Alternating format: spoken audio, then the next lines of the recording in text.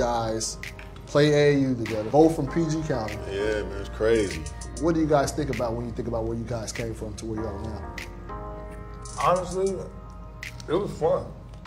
Yeah, we had a good time as kids, man. Yeah, I tell people all the time, like, man, when you're a kid, you don't know you in the hood, or you don't know you poor, you don't know, you just accepting your environment when you're a child, and that's when your friends are really your friends wholeheartedly, and nothing is malicious, and it's always, maybe you stole somebody's girlfriend or they returned somebody's pen.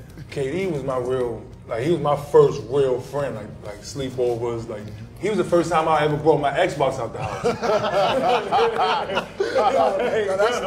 That's bomb. Straight you don't bring the Xbox. You don't bring the Xbox. And then left it over there, I'll be over here tomorrow morning, I might as well. Yeah, it was territories out there where we come from, so we hooped though. You know what I'm saying? When you're a hooper, you feel like you get passes everywhere. No doubt. So we hooping.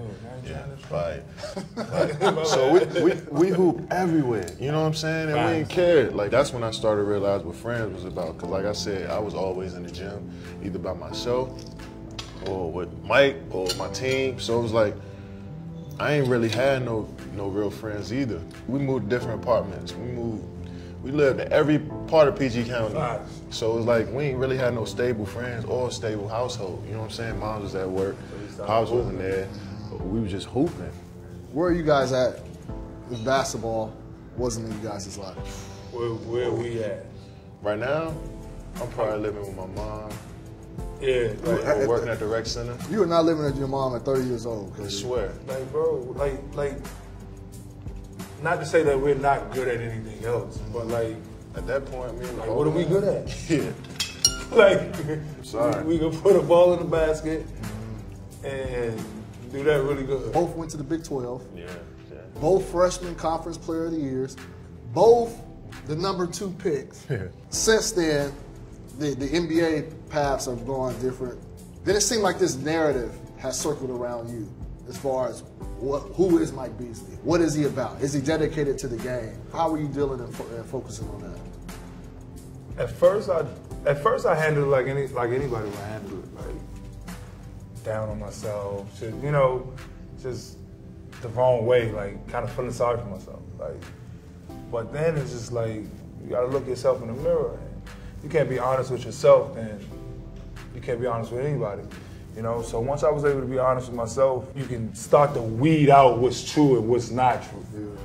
Mike, he had to go through this. You know what I'm saying? He had to realize, damn, this could be taken away from me if I don't lock in. I tell a lot of people, I was fortunate enough to go into a situation where I didn't have to play behind D Wade, or I didn't have to live in Miami, or as a 19-year-old, or if I did, it might be a different story. You know what I'm saying? It might have been a different story. And my mom's was on me from day one.